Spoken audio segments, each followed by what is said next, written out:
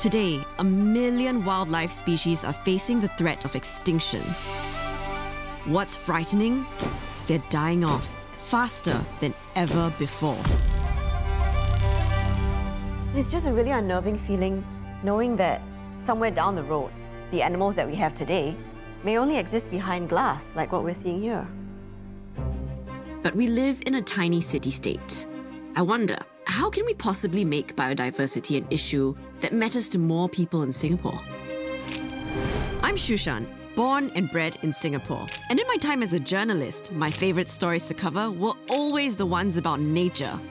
I discovered a secret sanctuary for gibbons rescued from poachers in Malaysia, explored the mountains of Borneo, We reached 10% of our journey. 10%! and spent my holidays in other natural wonders abroad. COVID-19 put an end to my trips abroad.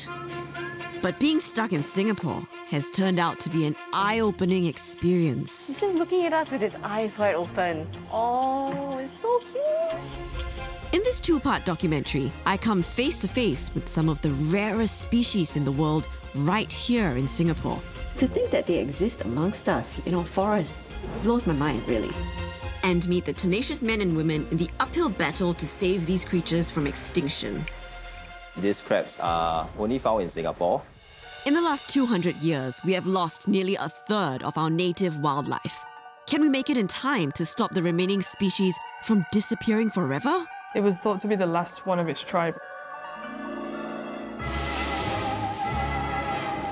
In the history of humanity, we've been exploiting the bounties of nature for our needs. You could almost say it's in our nature. But have we come to a point where we've gone too far? What do we stand to lose when our own flora and fauna go extinct? And what role can our tiny city-state possibly play in preserving our planet's biodiversity? That's what I'll try to find out in It's in Our Nature.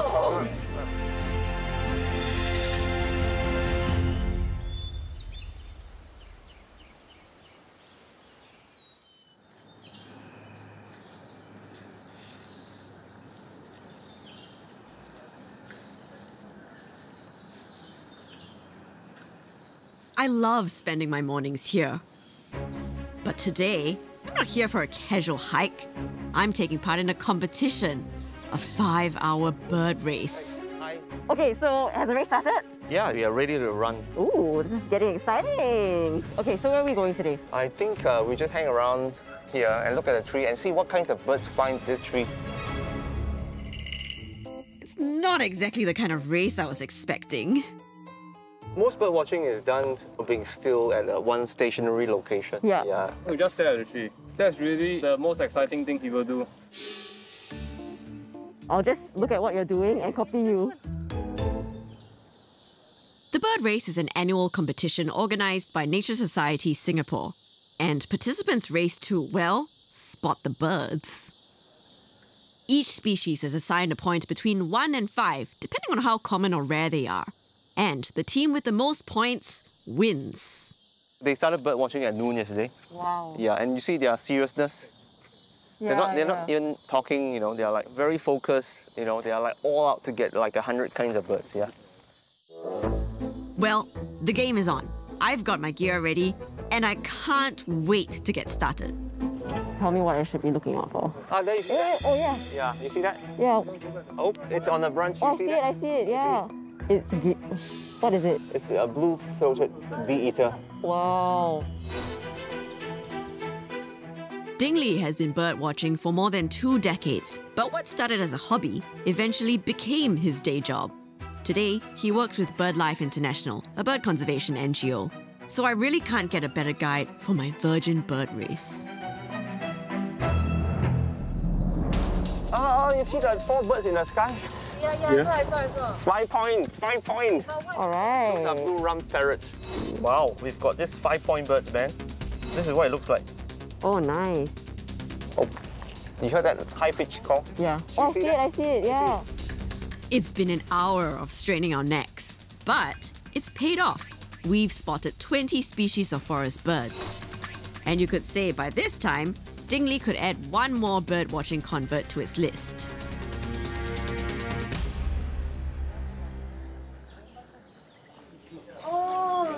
one, that The one. great That's egret another now. one. A great egret flying across.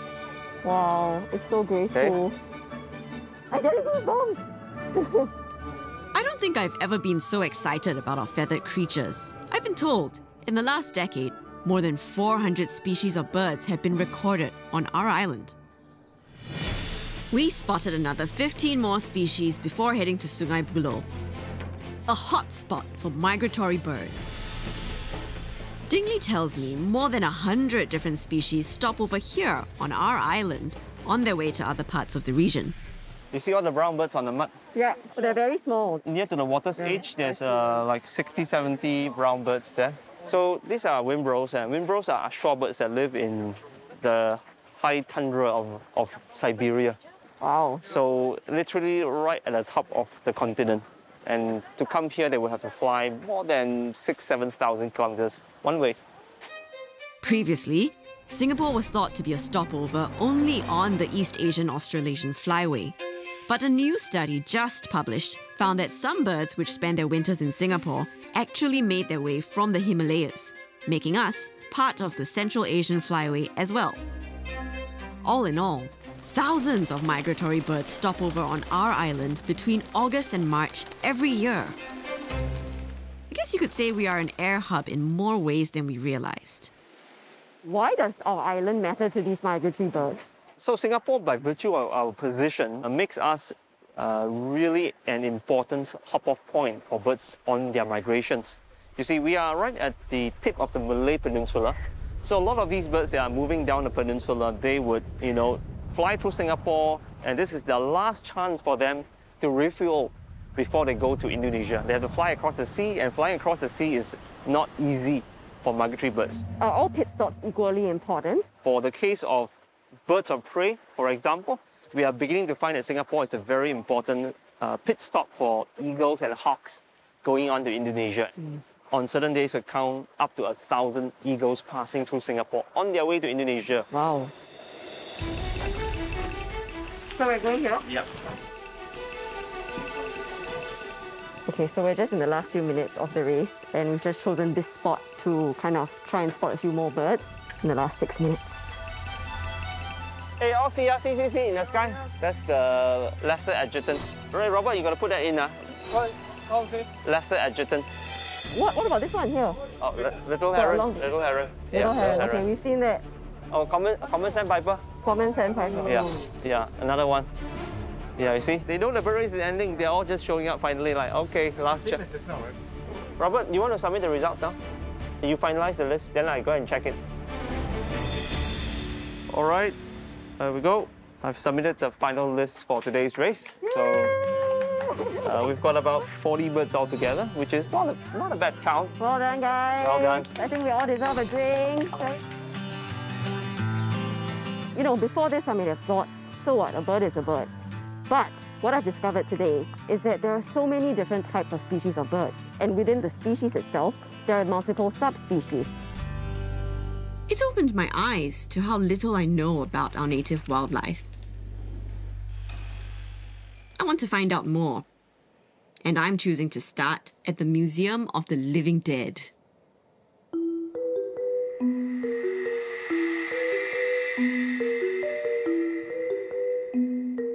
Oh, it says here that we may have over 40,000 species of plants and animals. I didn't know that. This museum showcases a collection of wildlife specimens from across Southeast Asia, including flora and fauna native to Singapore. And I've asked to meet Professor Leo Tan, a man some might call the godfather of local biodiversity. He's among the first few Singaporeans to fight to save our wildlife. So the exhibition says we may have over 40,000 plant and animal species in Singapore. We have more trees in Singapore species than the whole of North America in 1 square kilometer. Because we are in the tropics, we have a greater biodiversity. We have such a rich diversity of corals, almost 250 species, which form almost a third of the total corals in the world. We probably have a third of the species of crab in Southeast Asia, not all of them edible. Why do we have such rich biodiversity in spite of being a city-state? We were once part of the natural rainforests, tropical rainforests.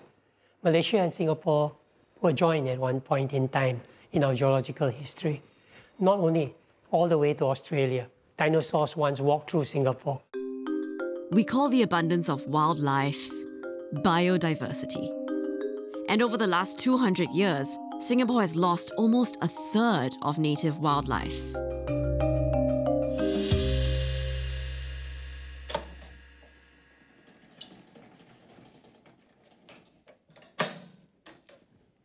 Now, the only chance we might get to see them is through the eyes of Kate Pocklington.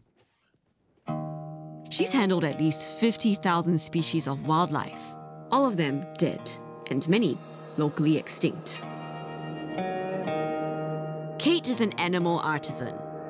She restores animal carcasses and then works to portray them in their natural state.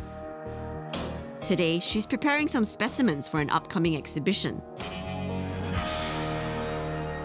Okay, so we've got the Malayan tiger, cream-coloured squirrel, and these two are both extinct in Singapore. 1909. Yeah, Wow. pretty old. Yep. This is an ancient specimen. My goodness. Specimen 1, one of the largest squirrels in the world.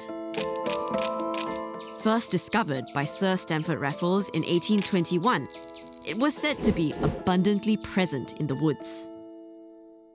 So the first thing we're going to do is like basic, just give it a clean. So just, Yeah, just go with the direction of the fur. I feel like I'm grooming my cat. In fact, they were so common that up until the late 60s, they were sold as food or pets. But the species hasn't been spotted on our island since 1995. Specimen 2, a Malayan tiger. They're only found in the Malay Peninsula. The first recorded sighting, 1831, after it mauled someone to death. And as development encroached on their habitats, these attacks became increasingly common. A bounty was even given for every tiger killed. The last one on our island was shot in 1930. My job today? To make this sculpted tooth as realistic as possible. That one over there is missing a tooth. When it's on display, it really wants to look kind of scientifically accurate. So I got this one out to show you how the teeth should look. Wow. So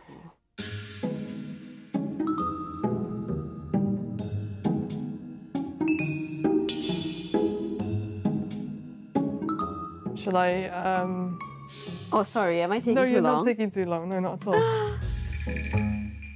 I'll just do a few lines on it. Is that okay? Sure. And then we can try it. So cool. She's really bringing it to life right now. Look at that. It's amazing, Kate. Why do you think it's important that other people get to see these specimens? If they're already extinct, then this is the only chance that we've got to see them, right? So it's kind of important that I do whatever I can to keep them this way so that people in the future will understand what we had. Yeah, it's very different from looking at a photo, you know? Yeah. When it's just in little bits and pieces, it's kind of hard to tell what you're looking at, but now that we've really put it together, it's really starting to take the shape of a tiger. I might not have been much help, but I'm feeling proud that I've had a hand in preserving our natural heritage, especially since more than 1,600 native species are on the edge of extinction, according to the Singapore Red Data book, last published in 2008. One of them is this Raffles banded langur. Only 67 are left in the wild. So this one at the back died in 1987. And it's actually one of the old curators of the museum saw it. It was thought to be the last one of its tribe. So Kate, why do you think we've lost so many species of animals in Singapore? Habitat loss for different animals, and urbanization happened quite fast. You know, land use changes, deforestation. So with habitat loss makes it more difficult for animals to find, you know, food, not as much space to live. Our island was once covered in forests, But after the British arrived, most of it was razed to the ground, replaced by profitable plantations. By 1900, 90% of our original forest cover was gone. Rapid urbanization in the 1960s destroyed even more forests and coastal habitats. And as we continue to encroach on their habitats, Hi, it's Acres Hotline. Acres Hotline. Acres Hotline. How can we help? more animals are being spotted in ours, in distress. Oh, there it is. Yeah. I see it. Oh no. It looks dead. It looks dead. I don't know whether it's alive.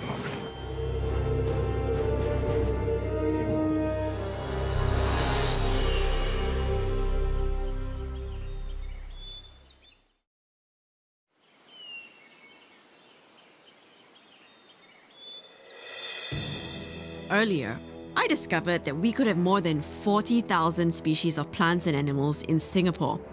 That's the good news. The bad news, more than 1,000 of our native wildlife are on the brink of disappearing forever. Urbanization happened, land use changes, deforestation. Which is why today, the folks at Acres are busier than ever.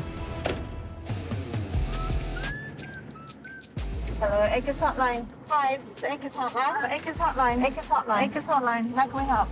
Acres runs the only wildlife rescue hotline in Singapore. A small bat. You found it on the floor. Why don't you send a picture of the bat to us? WhatsApp on this number.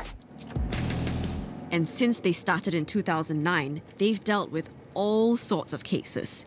Injured birds, distressed mammals, or reptiles that simply crawled their way into people's homes. Another call. Hello, Acres Hotline. It really seems like the calls are coming in non-stop. Yep. Why do you think that's the case? I think one thing is definitely more people know about us. So they call us. The other thing can be like we're getting more urbanized, more land is being cleared. So more animals are being seen in public places. Not all bad. I mean, I guess it goes to show that people do care, right? Yeah, people do care, and that's great. But that's one of the reasons why our call volume has increased also. So, I mean, we are trying our best to help us reach out to as many as possible. Our first rescue of the day, a python that has slithered its way into a backyard. And we're off to catch it and release it back into the wild.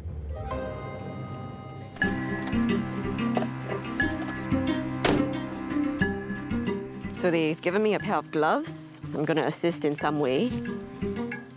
If it's not too dangerous, of course. Yeah, this is exciting.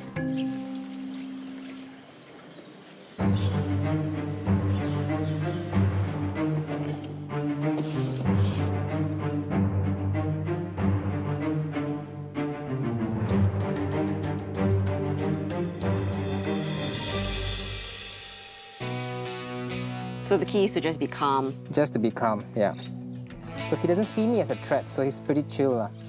In you go. All right, rescue one done. Next stop, a student care center.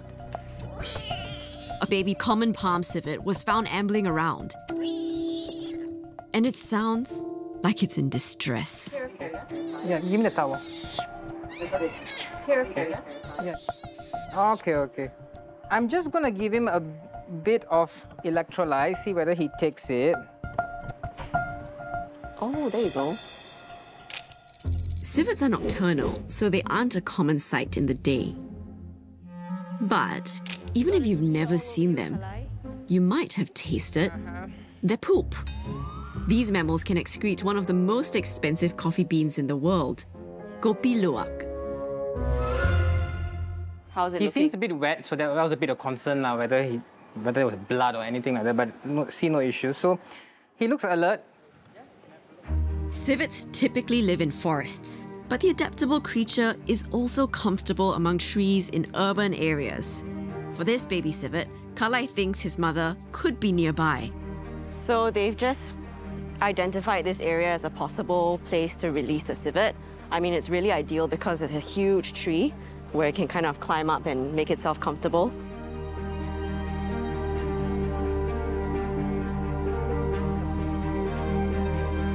Saw him? Oh, there you go. There. Oh. But my euphoria didn't last long. Hello, Anchor's Hotline. Hello? Hi, this is Anchor's Hotline. Hello. It's a rescue that needs our immediate attention. She sounded quite panicky. If you wait too long, the animal can die from dehydration, bleeding. That can be fatal. None of my previous rescues have prepared me for what I'm about to see next.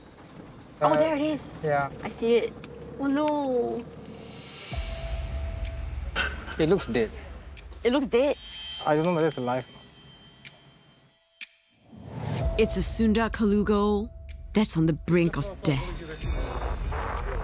Still alive. They're saying that it's still alive, but it's not moving as much as it was. I need to rush this because it's barely alive. This is one of only 2 species of Kalugos found in the world. And these tree dwellers can travel up to 136 meters in a single glide. That's longer than the length of a football field. Carly thinks this baby might have flown straight into this barbed wire. A 2007 study estimated that just 1,000 of them are left here. And that's why every single one matters. Yeah, it seems like one of its body parts is stuck in the wire. Oh, it's bad. Oh, it is? It's very bad. So it's twisted. I mean, I can't even imagine how terrifying this must be for the creature.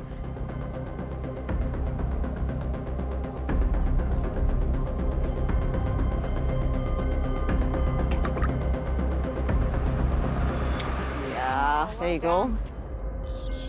After 15 minutes, the Kalugo is finally released. It's There okay. you go. It's all right. It's gonna be okay. Oh. So we need to go back and check exactly which part of the wing, the patagium, the injuries are. Yeah, it looked quite bad. Any delay in treatment could reduce its chance of survival.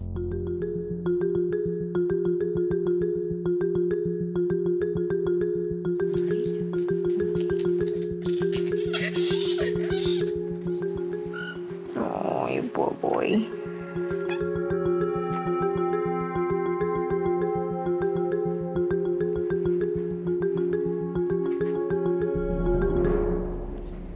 So you've just snipped off the entire... This is the part that was torn and probably hooked onto the wire. So it's all dead membrane.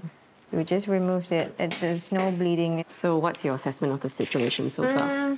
It's actually pretty good. He can be reunited with his mommy. Great. And after 8 hours, 3 successful rescues, I've come to see how crucial a role the team here plays in preserving our wildlife. But just when I thought my day was over... Well, I just got a call from Acres that they've just rescued one of the most elusive creatures in the world, and it's now at the zoo, so I'm rushing there now. I'm about to come face to face with a species that's not just critically endangered here, but also all around the world. Oh, look at it. This is the Sunda pangolin. It's one of the 3 critically endangered species of pangolins in the world. It's very typical of pangolins to come out of their natural habitat to just explore. We're going to give him a sedative. Pangolins are sent to the zoo whenever they're rescued. This one was found curled up and stranded on a road divider and sent here to be examined. Pangolins are the only mammals in the world with these protective scales. And this feature has made them the most trafficked mammal in the world. More than 1 million of them have been poached and killed for their scales in the last decade. People actually believe that those scales give people strength. They're actually just made out of keratin, which is the same thing that you have with your fingernails, so people might as well just eat their fingernails. Now that it's fully sedated, the team needs to work fast.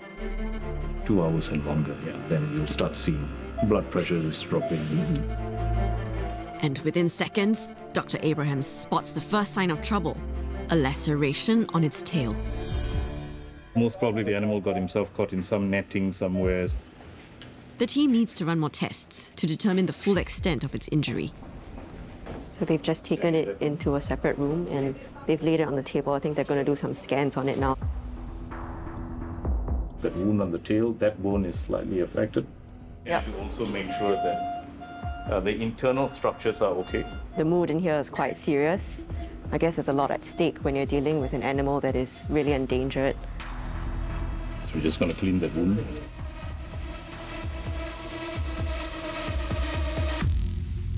Besides these wounds, he's actually in very good condition. So you're generally quite happy with what you're seeing now. I guess everyone in here is quite relieved that it's healthy enough to be rehabilitated into the wild. The final procedure, a microchip implant with a unique identification code. It's part of regional efforts to collect data on this elusive creature. C583? C583. It's nice to see these pangolins in Singapore. Actually, most of them are in really good condition when they come into us, as opposed to the regional countries where they see animals that come in under large confiscations and the animals are half dead. Because they're endangered, every single individual plays a role. If we don't intervene, if we don't try to help it, these things don't actually have a chance. Habitat loss, however, isn't the only threat to our most endangered native species. Meet the invader. And you might well have played a role in this invasion.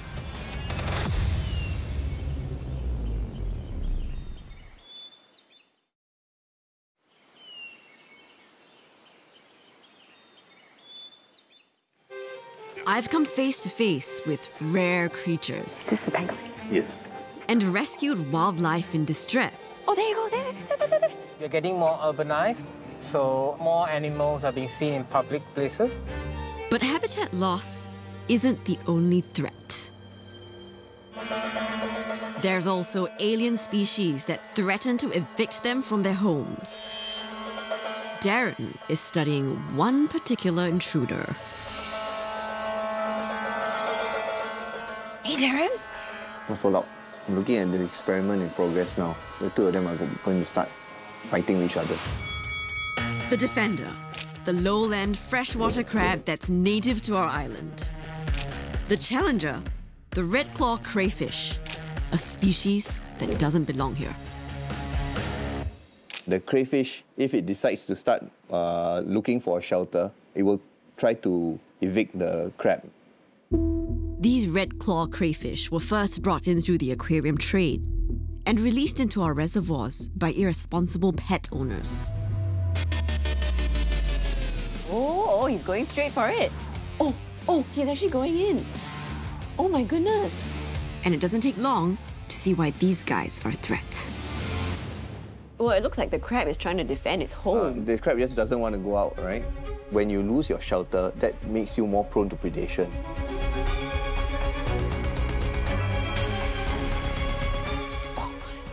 Oh, it's pushing, the crayfish is pushing the crab out. And look at that show of aggression right there. If this were the wild, this crab would be toast. Should we be concerned? Well, invasive species are among the top threats to biodiversity. They are breeding in the wild, and their numbers are significant enough that they are spreading from the reservoirs, where many of them were initially introduced, to other water bodies, including sometimes to some of the forest streams where our native freshwater crabs are living. Ultimately, this becomes a concern because some of our species are found in Singapore and nowhere else in the world. This could even potentially lead to extinction, its complete extinction. These crayfish have already been found close to the habitats of some of our 3 native crabs that exist only in Singapore. And one of these species ranks among the world's 100 most endangered. The Singapore freshwater crab. It was originally known to be found in just 3 streams on our island. These crabs are particularly fussy about where they live. They're sensitive to changes in the environment, and climate change is shrinking their options. Daniel is trying to introduce them into more streams across the island. Must be the tiniest crab I've ever seen in my life. It's like not even the size of my eye.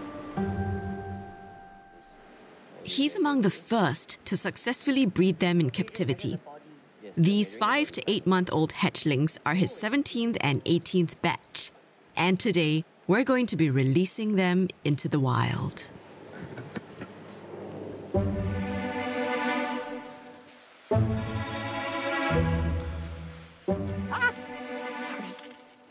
Daniel, you're so fast.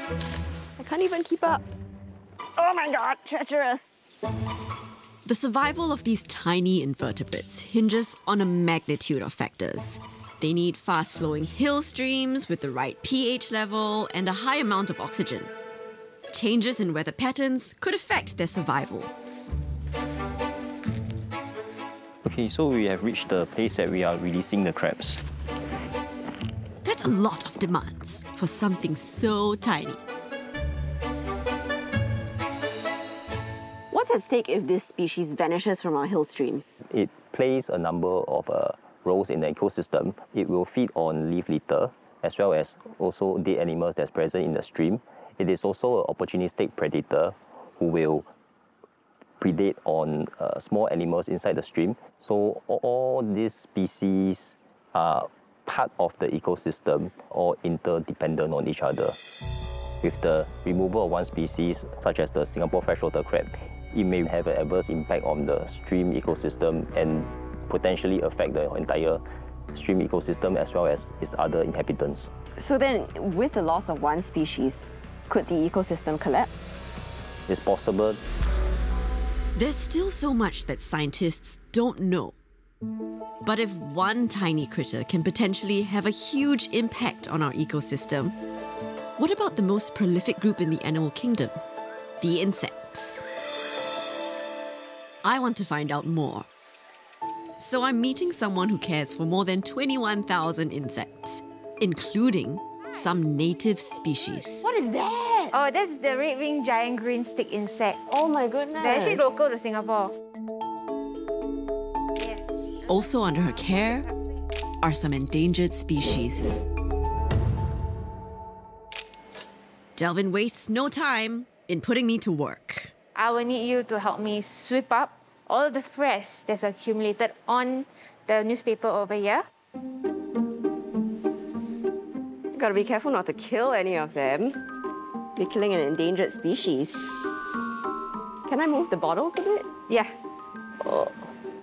There you go. Is that clean enough? Does that make you happy? Yes. Most people would think of insects as pests. Why do you care so much about insects? Invertebrates are very unique. They play a part in almost every ecological process out there. We need them more than they need us. Insects are responsible for approximately 80% of the pollination out there. Pollination is needed for our crops, and that gives us food security. Pollinators are responsible for fertilizing 35% of the food crops we consume. Without them, most plants can't disperse their pollen. And butterflies are among some of the most important pollinators. We are going to collect some butterflies. I'm going to show you how it's done. So we gently grab them and hold them by the wings, and then we drop them into the basket over here. Okay. Oh, this thing just sprayed something on me. Yeah. Is that a defense mechanism? It excretes some liquid and all. What was that liquid? Don't worry, it's nothing. It's just a normal excretion that is quite common after they have Must be something gross, right? That's why you're not telling me. We're going to be releasing them into the aviary.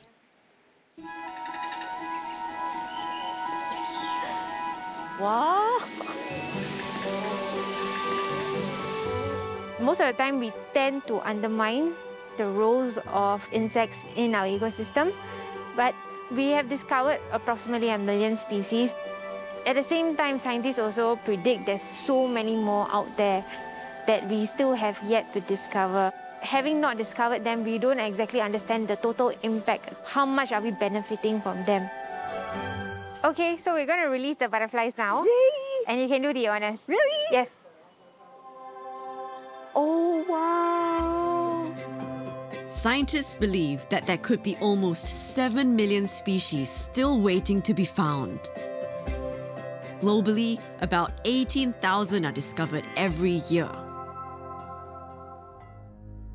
And recently, some scientists suspect that one creature found in our forests could be a new species of a worm that's older than the dinosaurs. Yeah, so this worm is at least 500 million years old. Wow. But you can find them in the forest in Singapore.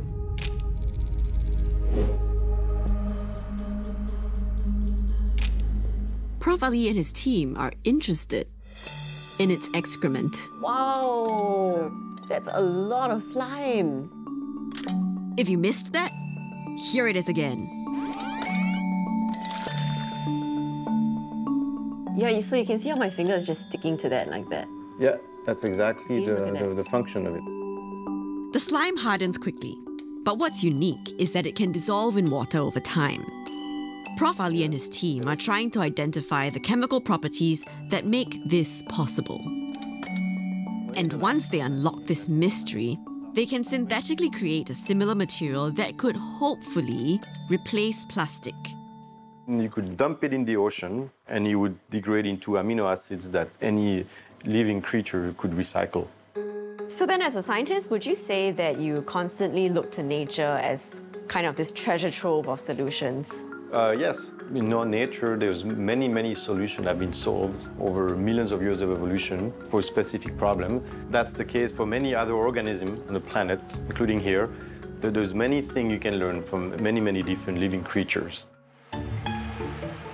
The team is also studying a shrimp that can punch hundreds of times above its weight. Oh, here we go. Started attacking me. Whoa! Well, actually, it took it. It just knocked it right out of my tweezers. Some mantis shrimp species have two hammer-like clubs. See those? They allow the mantis shrimp to strike their prey with the force of a bullet without any damage to itself. And so we're looking at the material that it's made of. Any material that has to be impact resistant, like bulletproof vessel, for instance, or maybe new kind of lightweight helmet. This kind of a structure could be potentially be used. Every organism has some secret to tell us. The biodiversity, the more you discover, the more you look at it, the more chance you have to discover something which is completely unexpected. For centuries, we've looked to nature for answers. Leonardo da Vinci conceived the idea of human flight by studying birds. The bullet train's design was inspired by the kingfisher's beak. And more than 100 medical drugs are derived from compounds found in plants.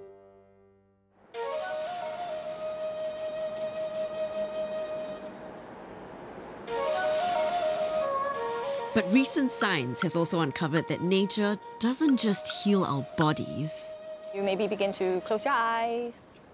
But also our souls. I just felt like, this very profound sense of rediscovery.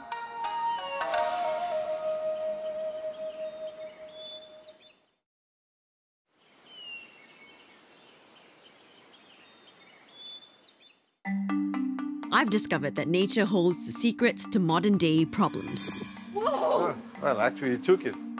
This slime is basically a natural bioplastic. But recent science has also uncovered that nature can have healing powers on our mind and body. I want to put that to the test. So I've signed up for a forest bathing session, one of the latest wellness trends in Singapore. Never in a million years would I have thought of walking through a housing estate, under some MRT tracks, and then finding myself in this green oasis. Yumin is my guide. She's just one of 7 certified forest therapy guides in Singapore. Hello. Hello. Nice to see you again. Okay, so Shushan, this is a mat for you. Thank you.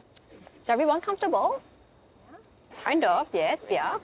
Can we take off our shoes? You can if you want to. So this invitation is called Pleasures of Presence, finding pleasure as you become present. Then when you're ready, when you're settled, you feel that you have found a comfortable place to look at. And then you maybe begin to close your eyes. This practice of forest bathing, or Shinrin-yoku, began in Japan in the 1980s. Since then, scientific studies found that trees do have healing powers. They release phytoncides, a compound that protects them from disease and bacteria. And inhaling them can boost our immunity and reduce stress. So taking your time, slowly rising with your eyes closed. Just allow your vision to come into a soft focus. Take your time. And then notice this whole space that you are in by your sense of sight. What are you noticing? When we were doing that rotational thing, I just felt like, you know, this very profound sense of rediscovery. I just really thought of, you know, that moment when you're a fetus and you're coming out of your mom's womb and really opening your eyes for the first time. And I just can't imagine how that must feel. I felt for the fetus that I was several decades ago, wishing that, hoping that my birth was as peaceful as what I just experienced. I can't believe it. I just waxed lyrical about my birth. These phytoncides are clearly doing something to my head. Next up, a slow wander through the forest. I get what this is now. It is a moving, experiential meditation session. Followed by 10 minutes of water gazing. Literally. I feel like I'm in Japan right now. And finally, a tea ceremony to end the session. So far the people I've been speaking to have been trying to educate me about nature in very scientific ways. Now, having experienced nature in a very physical manner has made it a whole lot more personal. So naturally, I've jumped at the next chance to get back into the wilderness. But this time, to see the rescued pangolin I saw just days ago. After being treated at the zoo, it's being picked up by NParks for its release back into the wild.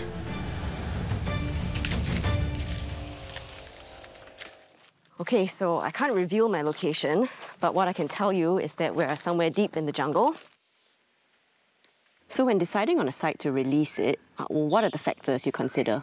We have to consider whether there's sufficient food, whether there's some shelter, and most importantly, away from the roads.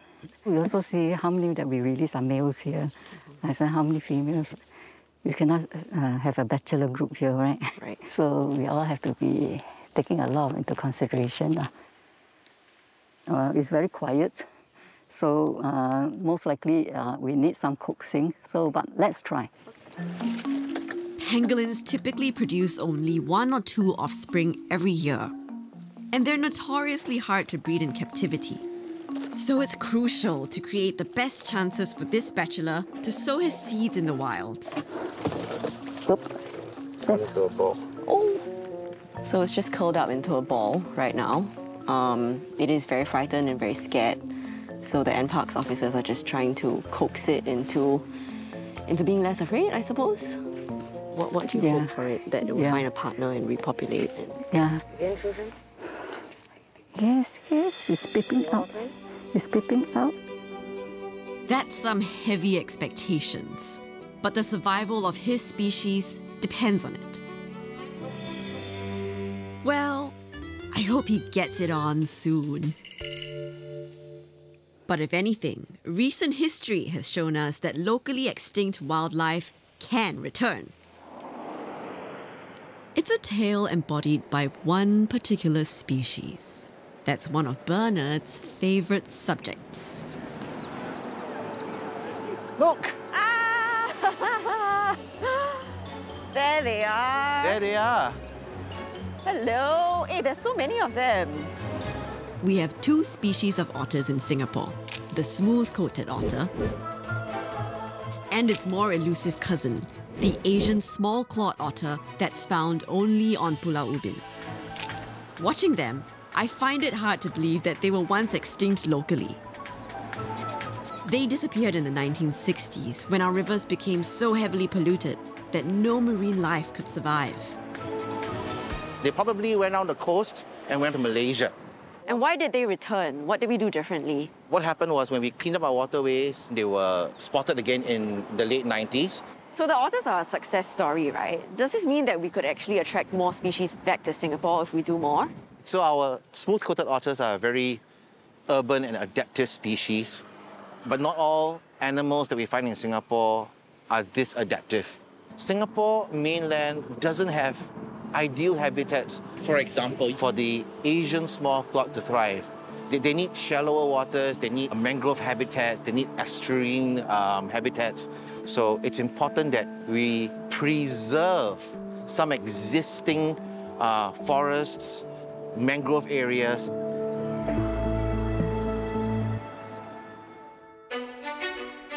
In the next episode, when a forest is fragmented, they start to unravel, they start to lose diversity, they start to become very disturbed.